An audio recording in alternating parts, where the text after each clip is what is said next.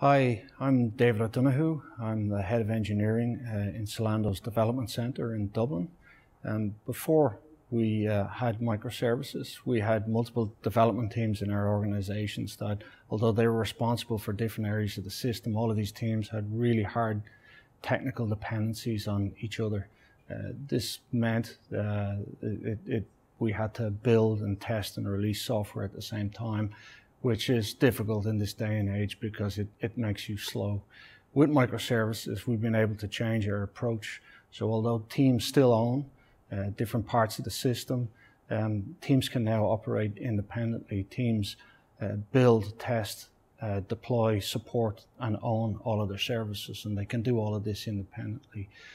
This has meant that not only from a technical perspective, we have all these advantages now, but even in terms of our organization, that we can structure ourselves now with autonomous teams and grant these teams greater levels of freedom than they would have had previously, thanks to microservices.